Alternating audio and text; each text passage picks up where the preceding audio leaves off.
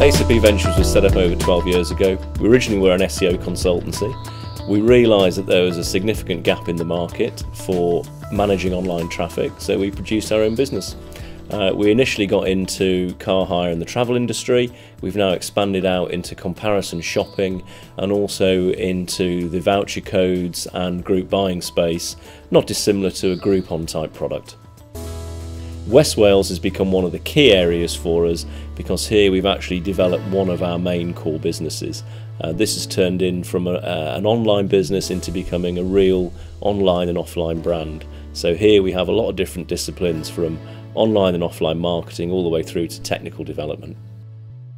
We've been involved in distributed, or what's now been termed cloud computing, for the best part of 7 years.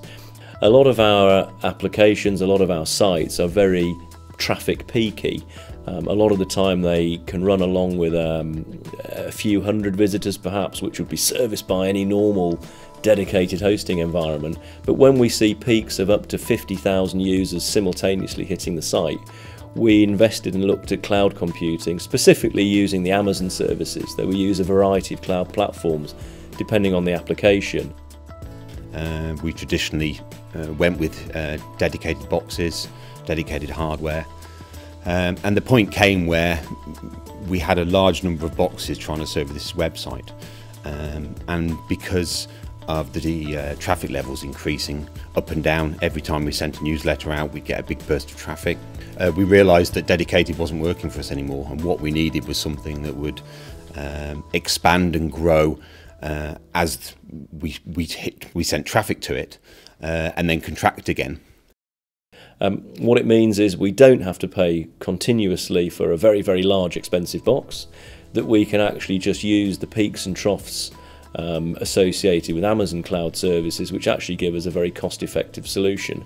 More to the point, they give us an extremely resilient and redundant solution. The way I simply look at it on the web is, if we're not there, we can't possibly transact. I think probably one of the most important things is it's a different mindset. You're going from this traditional, right, we're going to buy this piece of hardware and put it in place, to actually I can rent this per hour. And I think you've got to get your mind around that you know, okay, we can rent this resource, and when we're finished with it, we can just switch it off again. I think it's when you're using it, it's careful to understand whether it fits your business needs. Are you paying for a service that you don't need, or actually is cloud a service that you're not aware of that could significantly benefit what you're trying to do?